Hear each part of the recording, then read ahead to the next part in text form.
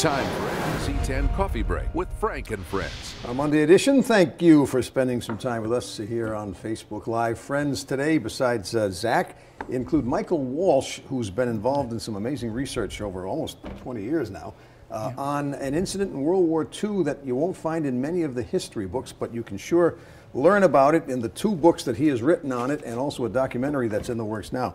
And we'll talk to you about this amazing project in just a moment. As always, of course, talk to us. Post here on Facebook about what you think about what we are talking about. One of the top stories this morning on the Sunrise News, the morning news over on the NBC 10, has to do with that building. It's at the intersection of Mineral Spring Avenue and I think High Service Avenue in North Providence.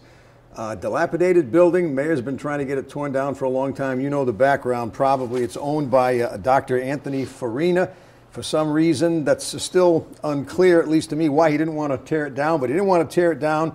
Mayor said he should tear it down, so instead the doctor had an artist paint this caricature on the wall that you can see. It's supposed to present the mayor in kind of an unflattering position. You know what we're talking about. This has been a big story for a long time. Well, today's development was that there was a 9 o'clock news event, a news conference, a statement by the mayor about what's going to happen to this building.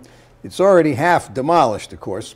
But the essence of the 9 a.m. statement from North Providence Mayor Charles Lombardi is that he's glad it's all coming down. Our reporter Lindsay Idaluca was there for the 9 a.m. Announcement, if that's what you could call it, and she says that he basically said he's happy to have it ripped down, and he's there to say he kept his promise, but he's a little bit upset and disappointed that the doctor didn't go ahead and demolish the building on his own or with a crew of his own. Dr. Farina and the town had been in a long-standing dispute. Town wanted the building torn down, calling it an eyesore. And I'm going to be very interested to see Lindsay Idaluca's report over on NBC 10 for the noon news when she summarizes this in more detail. But Lindsay, as I just talked to me via email about it, and that's kind of the essence of what was said. So I guess the whole building's coming down. They're obviously, I'm going to assume, not going to preserve the painting in any form. But we'll hear more later today at noon.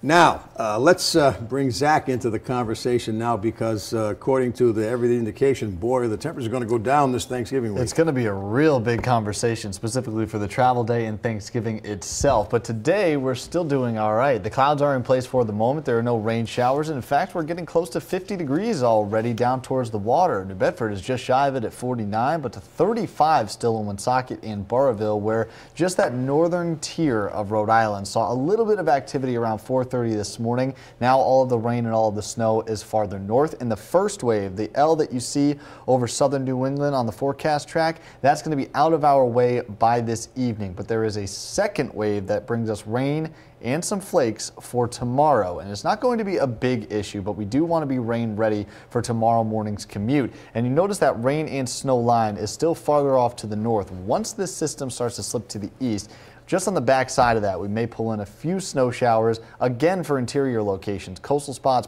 probably don't see it, but once that passes off, high pressure is going to build in, and notice the top of the screen, a frigid, call it even Arctic air mass is going to be draping in, and that is going to return Wednesday evening through the day on Thursday. So Thanksgiving itself could be record-breaking cold temperatures. Now the record coldest afternoon high, I know that sounds a little confusing, but the coldest the afternoon has ever been is 30 degrees set back in 2008.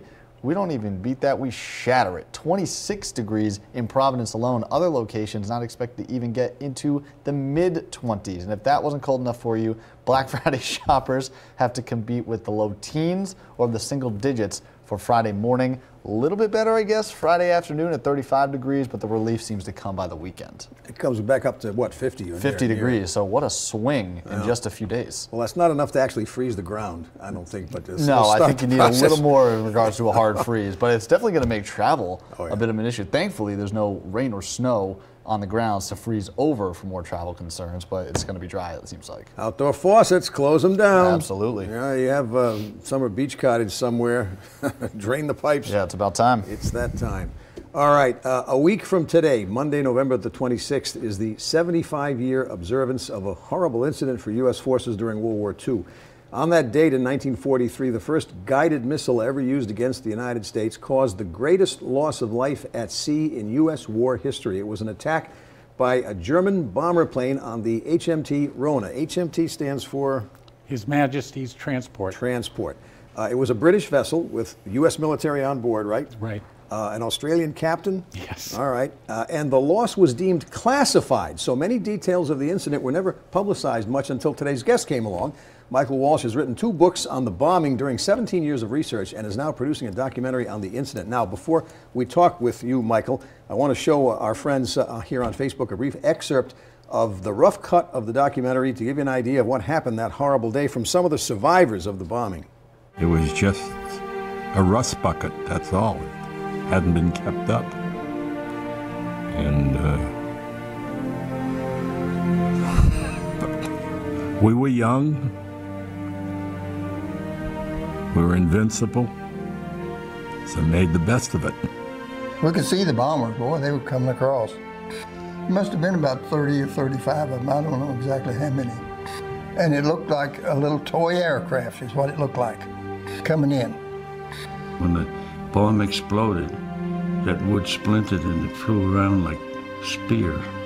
If I had handed you a 2x4 and asked you to hit me as hard as you could, but you never would hit me as hard as the blast when that bomb went off. 300 of the soldiers killed on impact from the missile. The remaining 715 died, either trying to get off the sinking ship or in the water waiting to be rescued. There were 866 survivors, and you've talked with a number of them over the years. That's right. Most of the gentlemen in the clip you saw have passed away. I've been interviewing them for the past 17 years. Saul Gurman, who was the first gentleman on, he's still alive and he lives in Massachusetts. Why was it classified? Even family members of the deceased didn't even know that their loved ones had died for quite a long period after the incident. Well, that was the shame of it. Nobody knows for sure why it was classified, but the belief is that the U.S. didn't want people to know about this guided missile because it caused so much damage. And the British, whose ship it was like nobody owned this tragedy. It was a British ship, but it was a U.S. Army Air Corps men. I don't think they wanted, as a matter of fact, I know this. I went to the National Archives and they didn't want most of this information released, at least right away.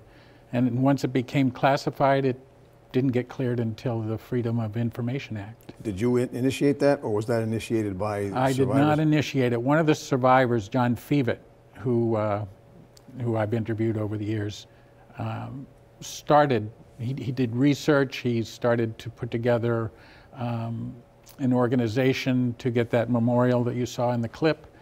And he also helped start reunions, which they've had one a year for the past 25 years. Is there any reason why so much of the material is still classified today? Do you know? I don't believe it is classified anymore. I mean, my wife and I have been to the National Archive and it seems to all be declassified. But it's so little known, there's nobody out there. And I know this is going to sound like bragging. I did 2 books. There's only 4 books on the entire incident. And the 2 other authors have passed away. It's just like has no traction. Yeah. The men came from all over the United States, so there's no one place that generates interest. And from the severity of the incident, it sounds like it should be much more prominent in the history books about World War II, and obviously you're taking numerous steps to help make that happen. What's ahead? Obviously you're still working on this documentary. You plan to release it when? Well, there's actually 2 documentaries underway right now. Okay. I'm co-producing one with Jack Ballo in Ultravision Films out of New Jersey. We met at the last reunion, and his wife, her great uncle was on board and killed, and he developed an interest, and he's been doing research, and we've shared materials, particularly my interviews, which aren't available anymore. Most of the men are gone. And so that's the one that's going to come out first. There's going to be a a trailer. It's being produced right now. It's going to be released on the 26th of this month.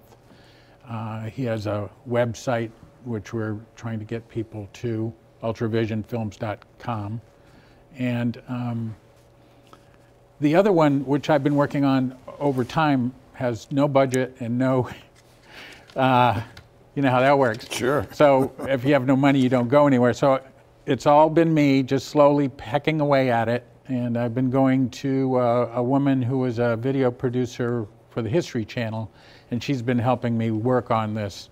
And mine is quite different. Mine intends to show as many of the survivors telling the story as possible. The other one that's going to come out more shortly is about 3 men colliding in history. One is the pilot, Hans Docterman, the pilot of the plane. Right. There was the man that developed the missile, Herbert Wagner. And then there's Joe Pizinski, the young sailor, young army man that was on board the ship. So ultravisionfilms.com is one place to get information. Yes. Are there any other websites? The main place, if I ever got one piece of information out, it's RohnaSurvivors.org. And Rohna is R-O-H-N-A. Yeah. It's a little, it's a town in India, so it's not spelled the way we might think. So R-O-H-N-A, survivors.org. That has lots of information. Michael is a retired veteran of the insurance industry, and after retirement, I guess, took this project on, and this has become your second job, so to speak. But I also think an act of love or an act of just trying to get the survivors' stories out. It is an act of love, and I never intended to do any of this. I never intended to write a book. I just, you know, I was a video producer in my working life, and I just kept interviewing these men, knowing I needed to preserve their stories. And the book, the 2 books it eventually turned into, was a good way to preserve each man's story. Each chapter is a man's story. Knowing that when I did do the documentary, you really only use a couple of sentences from each man. And thank you for sharing the story with us. And thank you. Check out those websites. And we thank you for joining us today.